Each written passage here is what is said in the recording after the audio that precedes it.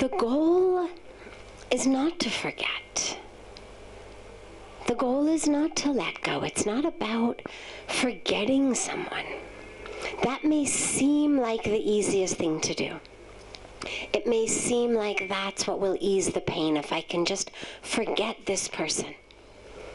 But of course you can't. And that's not even the goal. It's not about forgetting them. It's actually the opposite. It's actually about holding on to them, but holding on to the depth of who they are, not just the physical form. When someone we love passes away, our task, our goal, our challenge, the whole point of it, is not to forget them. It's always to remember them, to hold on to them with us, to hear their voice, to see them, to feel them. That's wonderful. If when she was not there anymore you forgot, then that's just the sort of out of sight, out of mind situation, which is fine in some circumstances, but not for our closest relationships. We don't have an out of sight, out of mind relationship with our loved ones. It's not just because my eyes can't see her anymore, or my ears can't hear her, or my fingers can't touch her, that now it's as though she never existed. It's simply that our perception has to shift in terms of what eyes we're using to see her, what ears we're using to hear her, how we're feeling her. We've become so adapted and habituated to just using these eyes to see, using these ears to hear, using these fingers to touch, that if I can't see it with my eyes, it's not there. If I can't hear it with my ears, it's not there. If I can't touch it with my fingers, it's not there. But these senses are just for the most gross.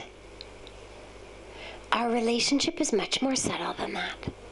So now you're just being challenged not to forget her, but to see her with different eyes, to hear her with different ears, to feel her in a different way rather than just with the senses on the tips of your fingers. So don't worry about forgetting her. Hold on to her. It wasn't her body that you were so attached to. Her body kept changing from the time she gave birth to you and you nursed to the time she passed away. How much that body changed. Quite a lot. Of course. She suffered from cancer and lost a lot of weight and everything. But even aside from that, every cell of her being changed. Every 7-8 years, every cell of our bodies change. So aside from just the aging factor, the very cells of who we are keep changing and keep changing and keep changing.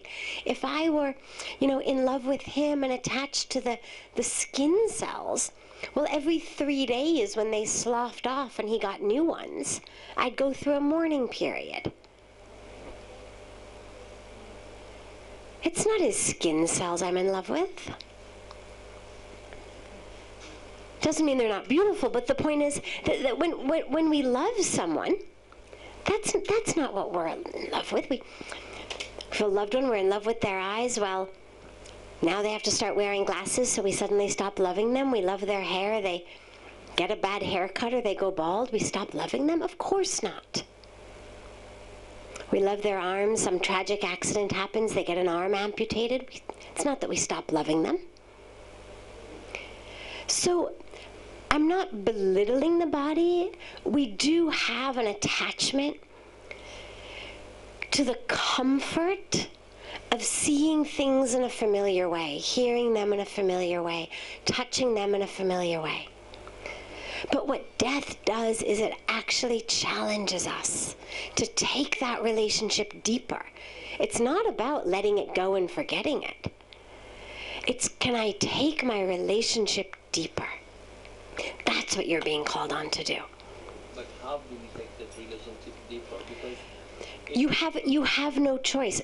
It's a shift in perception. Instead of telling yourself, I need to forget her, shift the inner voice. Instead of telling yourself, I need to forget her, I need to let her go, make it the exact opposite. When you sit down in puja, when you sit down in meditation, when you lie down to go to sleep at night, call her forth. Really? because I have sleepless nights, because they used to call me at night. Call her forth, and what you will find is you can hear her. I do. Which is wonderful. The problem is our culture says, oh, just stop, you're going crazy, you know, it's the grief, you're losing your mind. You're losing your mind on No, not at all. The soul is still here. You think the only thing that can hear is our tympanic membrane, that, you know, sound waves come and our membrane like a drum vibrates. It's the method, it's the medium. They actually did a study, I was just reading it yesterday. They took people who were 100% blind, absolutely, not just mostly blind, but 100% blind, they couldn't see anything. And they actually shined a blue light in front of these people for a minute. And then they asked them